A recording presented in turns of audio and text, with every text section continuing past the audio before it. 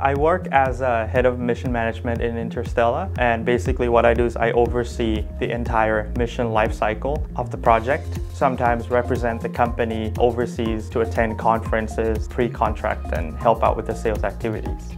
This is my favorite prop, miniature of our Zero launch vehicle fairing. I bring this to the conference also, it's just such a great visual aid. I myself am half Thai and Japanese. We welcome people with different and various backgrounds. So in space industry, there's a phrase called space is hard.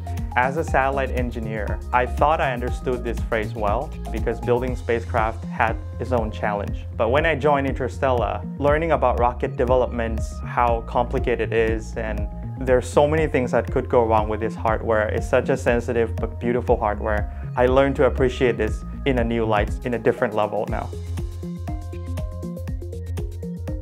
So in my former job as a satellite engineer, I had an opportunity to oversee the launch campaign and the payload processing of the satellite. Now in Interstellar, I'm in the opposite position where I get to help people launch their payload satellites and ideas into space.